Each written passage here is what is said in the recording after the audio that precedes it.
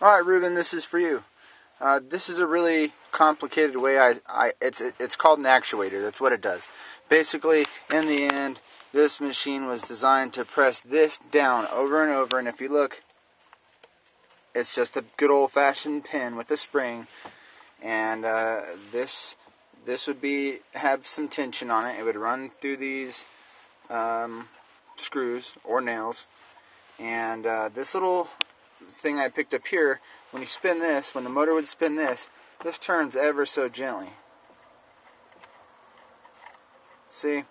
And so I would calibrate the machine by the tension it would need it to be. I would, make it at the furthest point. I'd watch it, and at the furthest point it was pulling is how I'd calibrate it. So that's if it was at the perfect tension over here.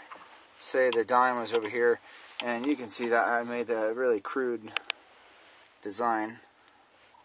There's another hole that I had made. I was thinking about doing two, but this worked out great.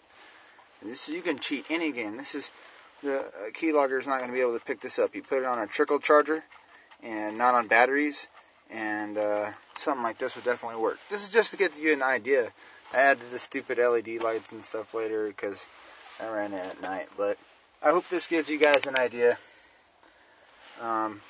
It worked great for me. I'd love to turn it on for you, but I think I burned the motor running it for so long. It worked, and it leveled up my skills constantly. Press, press, press. And I use a shitty keyboard because this will actually dump ink all over your key.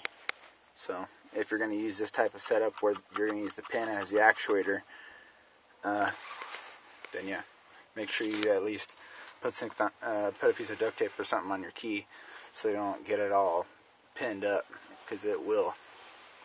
Alright, good luck.